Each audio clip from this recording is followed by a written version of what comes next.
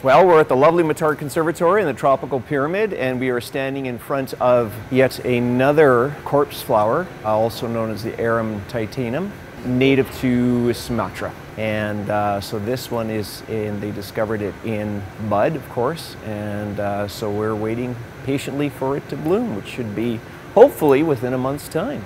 What makes this flower so special are a couple things. First of all is its size. It is one of the largest flowering plants in the world, and the technical term is inflorescence, so it has one of the largest inflorescences in the world.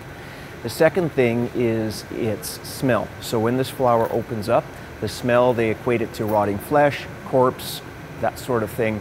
And in its native habitat, that draws flesh-eating flies, carrion beetles to itself. And when these insects get inside the flower, the parts that shed the bottom at the bottom part of the flower, the insects will get the pollen on their bodies, and then they'll fly out and go to another flower, because the pollen doesn't self-pollinate the flower, it has to go to another flower in order for it to set seed, which is the only way these flowers make more of themselves in nature.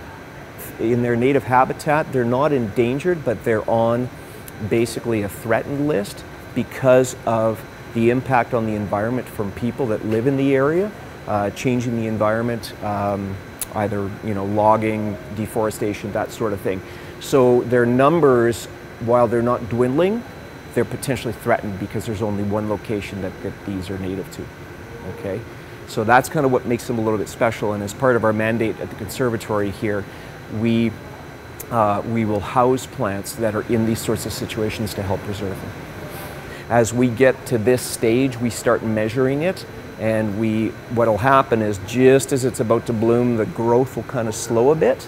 And the past few times, though, it's ended up opening up overnight, and then we're greeted to the lovely smell first thing in the morning. I think one time it did start opening up late in the day. So of course we let the public know when it's open, and then they can go from there.